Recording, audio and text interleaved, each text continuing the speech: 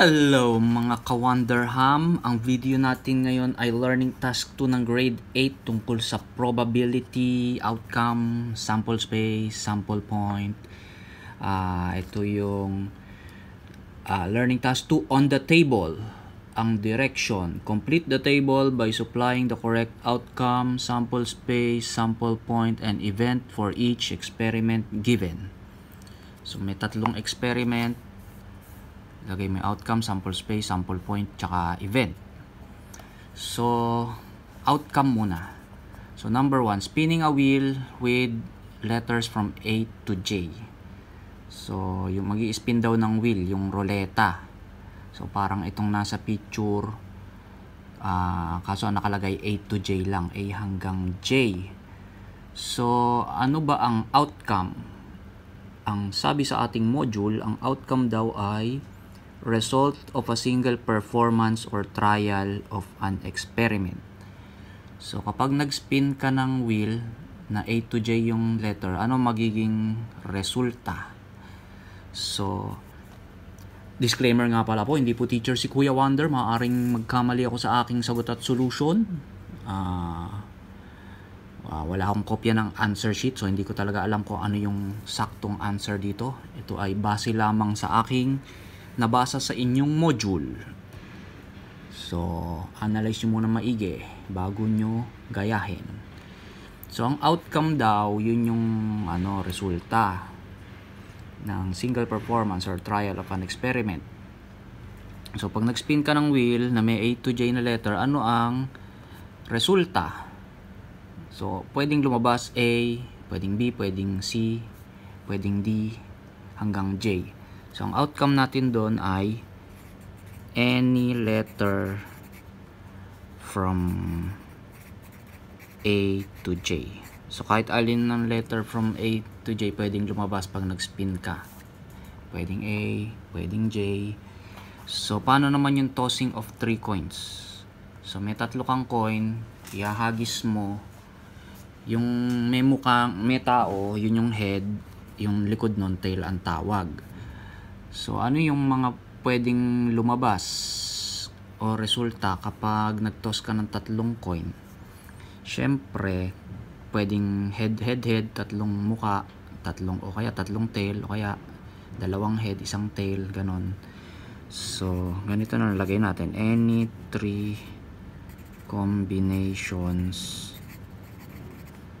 of head and tail.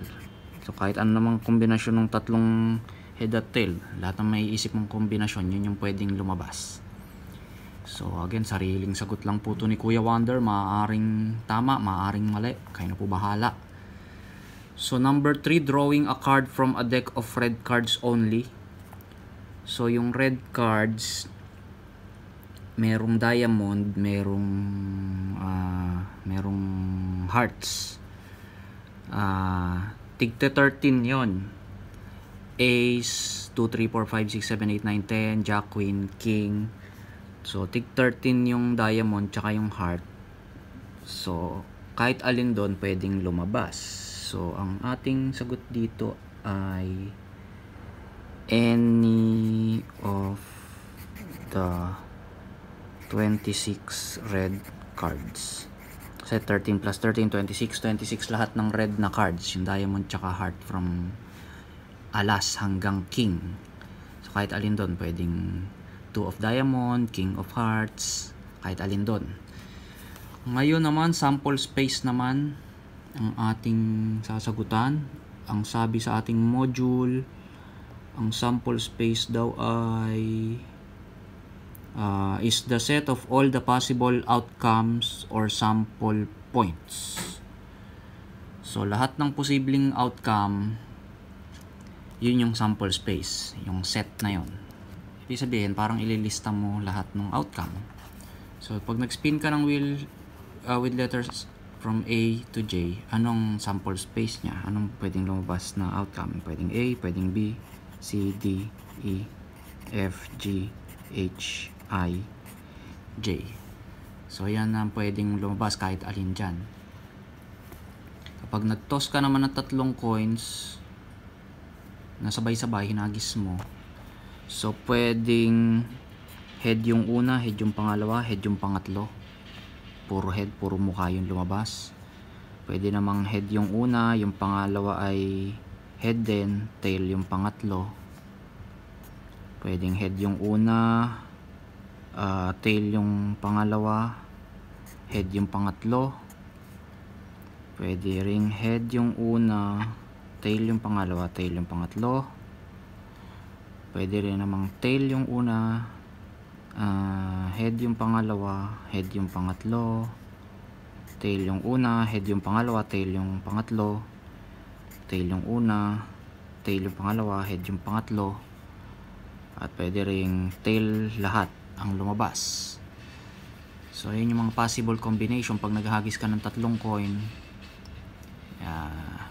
Ayan na lahat yun, mga pwedeng kombinasyon. Yun yung sample space natin, kahit alin dyan pwedeng lumabas.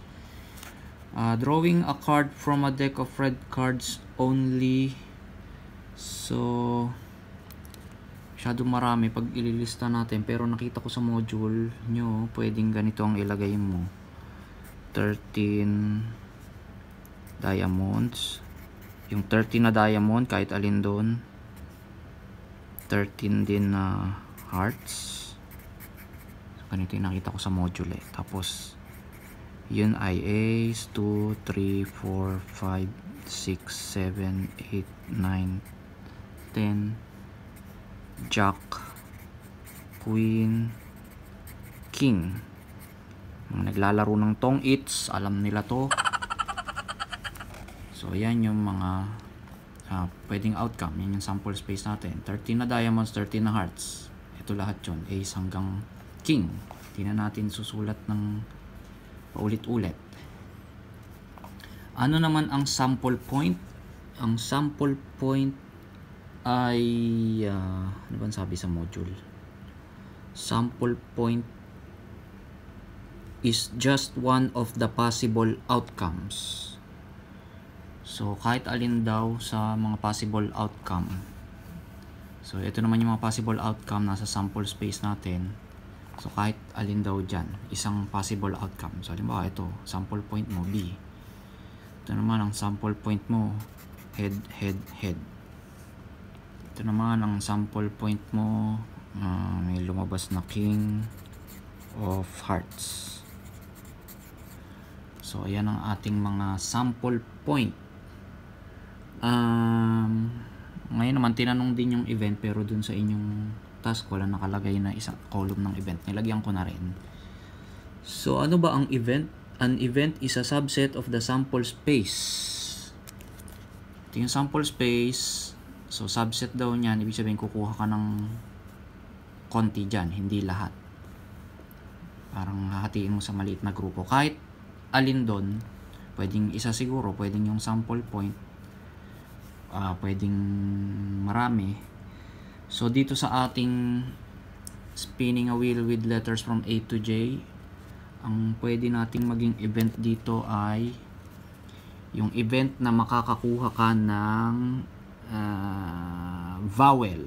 Kasi may mga vowel dyan, A, E, I. So yun ang ating event. Getting a vowel from spinning a wheel. So yun yung event na sample event na pwede nating ilagay. Pag nag-spin ka ng wheel, ano yung event na vowel ang lalabas? Pag nag-toss ka naman ng tatlong coins, pwedeng event natin ay ito na lang din, tatlong head. Getting 3 heads when tossing 3 coins. So event na kakakuha tayo ng tatlong head kapag tinos natin yung tatlong coin. Ngayon naman sa drawing a card from a deck of red cards only, pwede nating event dito ay event na makakakuha tayo ng picking. Event of picking a